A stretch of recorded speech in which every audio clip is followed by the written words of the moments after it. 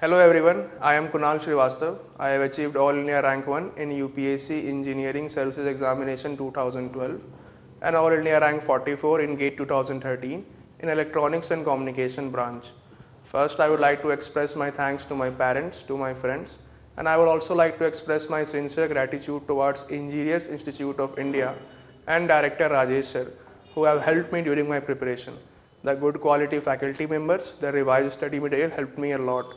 Besides, the test series also helped me to assess my readiness for this examination from time to time. Dear aspirants, as you know, these examinations are getting tougher day by day because the number of aspirants is increasing. So my sincere advice to you is that you should work in the right direction.